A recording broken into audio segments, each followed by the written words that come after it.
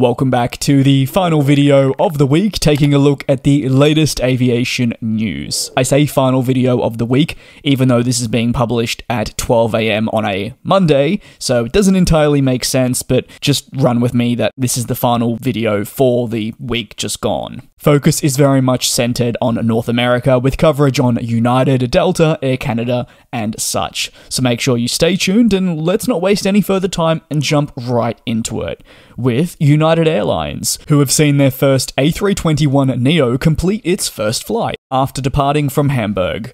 Registered as N44501, the A321neo is part of a substantial commitment to the A321neo family by the major US carrier, which consists of 120 units spread across the A321neo and the upcoming A321XLR. The Airbus A321XLR is slated to enter service per Airbus's latest guidance from next year onwards, and will then therefore eventually be transitioned into the United fleet. Its extra long range will benefit the carrier significantly in achieving long-term route goals, while also removing some of the older units. United is another carrier that, though, is being currently impacted by delays in delivery of these new planes, as their initial plans were to welcome a pretty large number of units in the A320neo series this calendar year. However, given it is almost October, scary to actually say that, you can imagine they won't be able to welcome in as many as they had initially wanted. The first A321neo is expected to enter service this December. This is permitting no late changes do take place, and it will be deployed to Phoenix from Chicago, all part of the airline's commitment to reducing the average age of the fleet and introducing new fuel-efficient aircraft to truly take them forward into the future. The week, how I always tell you, is pretty heavy when it comes to route news. It's probably one of the most consistent updates we get from airlines right around the world, and it's not always positive. While largely there will be coverage on expansion, sometimes airlines do have to realign their network to fit in with demand and available aircraft. Delta has announced the cancellation of service to Dusseldorf in Germany as a result of the decision by Delta to axe the service, which obviously is unfortunate. I think the biggest takeaway is that Dusseldorf will become a city without a direct benefit to either the United States or Canada. It's a rather landmark fact that it simply won't have any type of connection. Dusseldorf is the 6th largest city in Germany per the latest figures. It had a population of over 600,000. However, it will now be without a service to either Canada or the United States directly, as Delta really cites a lack of appeal for the city within Germany. Delta's service with its Boeing 767-400ER was from Atlanta, and interestingly enough, actually was only reinstated in May of 2023. This was following Delta suspending the flight during the height of the pandemic. So it's actually only been operational for a handful of months as DL90 and DL91, before eventually Delta has now pulled the plug on the service. As part of the axing, Delta also announced a pretty major expansion looking ahead, with its biggest transatlantic schedule following a record-setting summer, alongside many more route resumptions, changes, and growth. The schedule is slated to offer customers even more options flying to destinations around the world, with Delta also believing there's been no better time to explore Europe. Delta will utilize New York JFK as a key gateway to operate 260 flights to 18 countries and 29 destinations towards the likes of Europe, Africa, and the Middle East. For the first time, Delta will connect customers on a non-stop service from New York through to Naples. This is slated to begin on May the 23rd, 2024.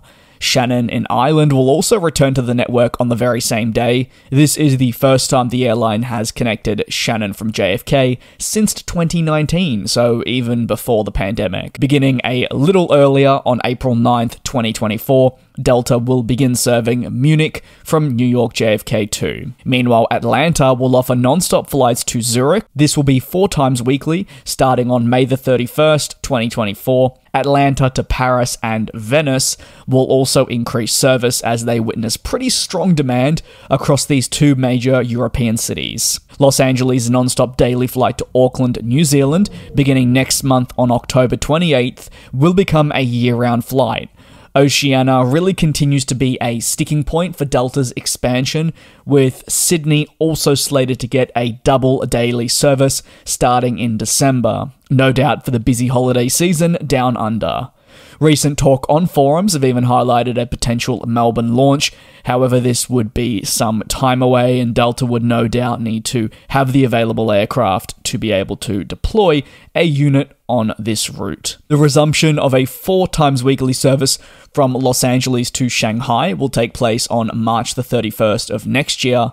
While these are the notable changes, if you will, coming to the network, Delta is pretty committed to increasing flights across the United States to destinations in Europe, as it experiences fantastic levels of demand and can make all of this happen.